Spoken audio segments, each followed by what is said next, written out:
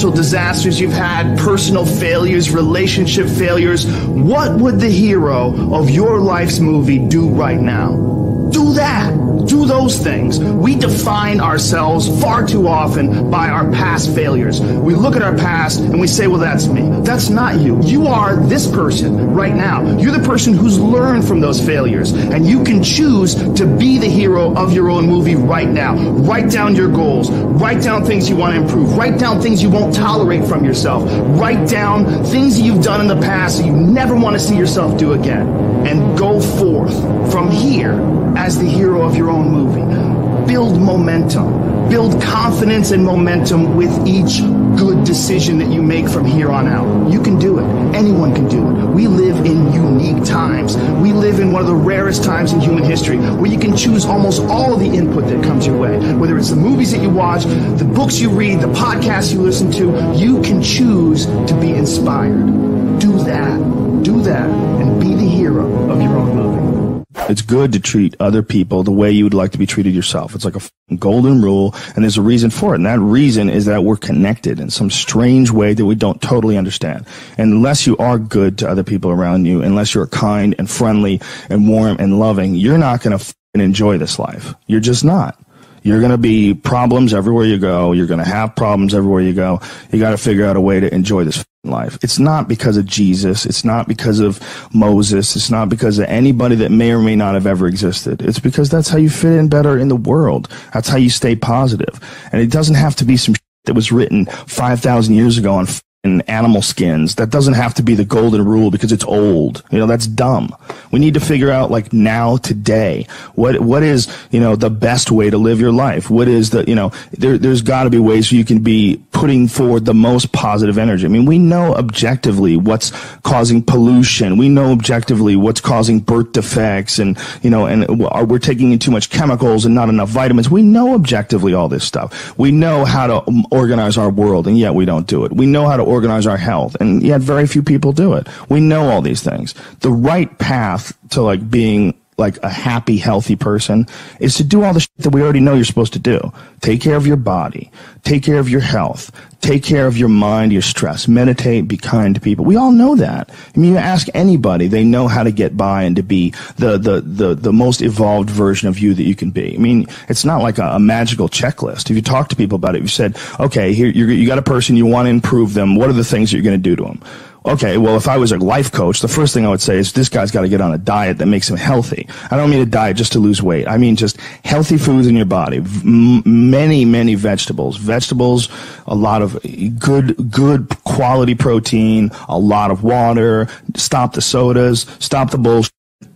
Start working out your body and get a better sense of, like, how this machine feels when it's moving. It's flowing better. There's less tension in it. Your mind feels, like, relaxed and you enjoy every single moment of the day better. Step one. Everybody knows that step, right? What's step two? Be cool to people. Be nice to as many people as you can. Smile at as many people as you can. Have them smile back at you. Tip well when you go to restaurants. Just do the most you can. Be as nice as you can, and just still manage to not have people walk all over you. Just get through this life as nice as you can. What else? Do what you want to do with your life, right? Don't go be doing something you don't enjoy. Don't do something don't get locked into, a car that you can't afford and doing something crazy because you need the money. Don't do that. Do what you want to do. Do what the is it that you really want to do? Because if someone else is doing it, you can do it. I mean, everybody makes their own path through this world, but a lot of people don't follow the path that they really feel pulled to. Just for whatever reason, they got negative programming. When they were kids, someone told them they couldn't do it, or told them to take the shortcut or take the shore route. That's a sad thing, man, when you talk to dudes, especially like talented dudes, and they don't follow up with what they want to do, There's a bunch of people that will say, yeah, well, I have a family, so, it's a great idea for you to just go out there and go crazy. I have people to support. You need to listen. Stop saying that. Stop saying any of those things. Every single person who has ever done anything worthwhile or exceptional or difficult or extraordinary, anyone, whether it's great artists or authors or mathematicians or whatever it is, everyone encounters difficulties. There is no easy road. It does not exist. It is impossible. Everyone has issues. If you have time to pursue a hobby, if you have time to do anything in your life, you can better yourself. And here's one way you never better yourself. When you come up with excuses for why other people are successful and you're not. That is dangerous. When you give yourself an escape. Yeah, well, that's easy for you to say. You know, you do this, you do. And trust me. Everybody has a hard road. I wanted to jump out a window several times during my young life. I wanted to jump in front of a train and just end it because it's too much pressure. Not really. But you know what I'm saying. Theoretically. We all go through hard times. We all go through depression. We all go through doubt and moments in your life where it's really difficult and you're trying to figure out what the your path is going to be. It's hard as shit. But Stefan and I were talking about this before the podcast starts, that is what makes you a person. And those difficult moments are what build your character. Show me a great man who's the son of a great man. You know, that's what we're saying. These kids that are born billionaires, you're never going to be a self-made person. You have a backup trust for your backup trust for your trust, and you're man. I'm fascinated by martial arts. I'm fascinated by comedy. I'm fascinated by many, many different things. I don't understand when people say they're bored, because if I had the time to live 100 lives, I'd be speaking different languages. I'd be living in different countries. I would try a number of different careers, because I think there's a lot of unbelievably fascinating, puzzling, complex things that you could study in this world. That's just me and my personality, but that's a personality also that I've cultivated over years of challenges. Were you like that as a kid too? Well, I was involved in martial arts very early, and I think that is one of the things that motivated me to explore difficult tasks, because through difficult tasks you learn an incredible amount about yourself, and you through the fire of competition you get to understand. You get to understand motivation. You get to understand the resistance that you have inside your mind to doing hard work. You get to understand the rewards of discipline. Like, you don't truly appreciate relaxation unless you've worked hard. And that is the yin and the yang of life. And I've said this to the point of people getting sick of it, but one of the worst decisions a man can make, I can only speak for men, obviously, is to be comfortable. I don't think you should try to be comfortable. I think what you should try to do is try to earn comfort. And if you can get a day off where you've worked hard and you've accomplished goals, that day off will be so sweet. When I work hard and I sit in front of the TV, I enjoy the shit out of it. I put my feet up, I have a nice drink, you know, I enjoy my free time. Chairs that nids your back or something like that? I do have one of those. Do you really? Those are great. They're great, right? Yeah. I don't use it that much though. Honestly, I'm more of a workaholic than I should be, probably. If the balance was, I probably should relax more than I do, but I never feel like I earned it. But that's part of the reason why when I do feel like I earned it, I can enjoy it. It's because I am more connected to the idea that I need to accomplish things, and it's not like for anybody else's benefit other than my own, or anybody else's approval other than my own. When I have a task, whether it's today I'm going to write 1,000 words, you know, or 2,000 or whatever the number is. If I don't do that, I write things down. Like, I'll write down a list of things that get accomplished that day. And if I don't accomplish that, I'll get sick. Like, it'll drive me crazy. If I can't fill out that list, that drives me nuts, you know, but that's what led me to be a championship level martial artist. That's what led me to achieve it's like that. It's the reinforcement of those goals, like understanding that you can achieve those goals. It's going to be difficult. You're going to push through the difficulty, and then you're going to understand what difficulty truly is, and how much of it is just mental, how much of it is just in your mind, this adversity to difficult task or to struggle. You know, and a lot of people have that. They're scared. They're scared of complications. They're scared of failure. Failure is a big one that people are afraid of. But failure is one of the most important things you could ever have as far as like the motivation to do things differently. One of the reasons why I think that I'm good at friendships and relationships is because I've failed at them in the past. One of the things that I'm good at comedy is because I've bombed on stage.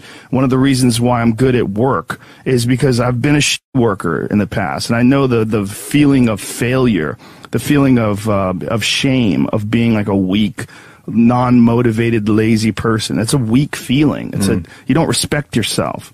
You know, and I have this phrase that I use all the time to people to try to motivate people. I say that be the hero in your own movie. Pretend that if your life was a movie and your life started now, what would the hero do? What would the person that you respect do? What would the person that you admire, a person that inspires you, what would they do? Well, do that and if you do that, you slowly build momentum. You like, today I did what I wanted to do. Today I started a class in yoga. I did this. I did all these things that I was saying I wasn't going to do. And now I feel momentum. And momentum is a very important point in people's lives. That's why some folks don't like to take days off, because they feel like they're losing momentum and they sort of have to restart the wheel up again after a vacation. You know, and there's a lot of folks that live life on a cushy cloud of marshmallows and bullshit, and then one day something goes wrong. And I mean, that's why spoiled kids are so sad. Like a spoiled young boy is one of the saddest things ever. A young boy that becomes a man and can't take care of himself, and his dad has to keep on rescuing him. His dad has to keep on bailing him out of situations and giving him money. I've met guys like that, and that is a crippling affliction when they don't have the character themselves to be able to get by in life. They constantly need someone to help them and bail them out. Even as a grown man, I've met guys in their 40s that still need help from their parents.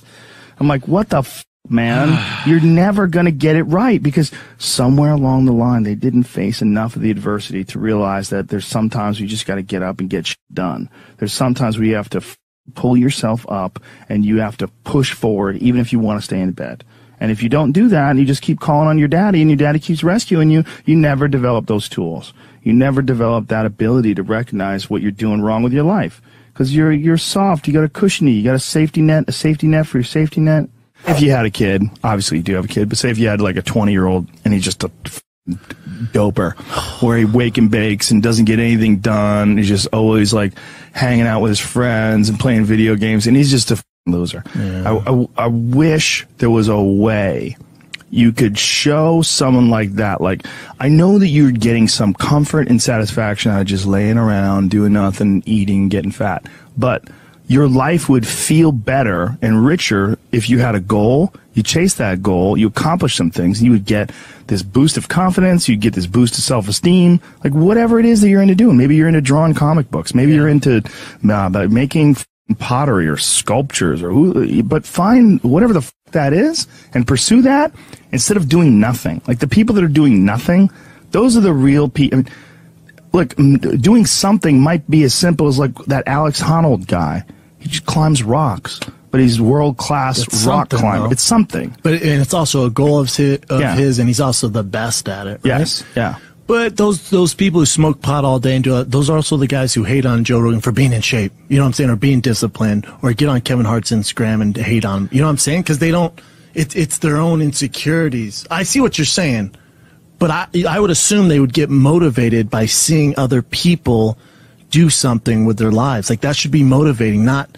Yeah, but if you grew up with losers and you're around a bunch of people with shitty attitudes, especially if it's in your household, I was very lucky that both my mom and my stepdad, they're the least hater people I've ever met in my life. They're just not haters in any way. Like if someone's doing well, they're always like, "Wow, look at this guy," or like, "Wow, look at her," or "Wow, look at him." There was never any hate in my house in terms of other people's success. But if you grew up with a dad and your dad's like, "Yeah, all these rich assholes, this he thinks she's a badass," and this, you know, there's people that look at other people's success and instead of saying, "Wow, that guy did a lot of work," like the way I'm a successful person, but the way I look at Kevin Hart, he exhausts me. You know, or The Rock. Those guys exhaust me. I'm like, Jesus Christ. Like, I feel lazy next to those guys. Like, they do so much. Like, those guys are so overbearingly ambitious, you know. But some people, they see that and they compare themselves and they don't like it, so they start getting really shitty. And it's like a natural feeling to try to chip away at that person. And the worst people that you know are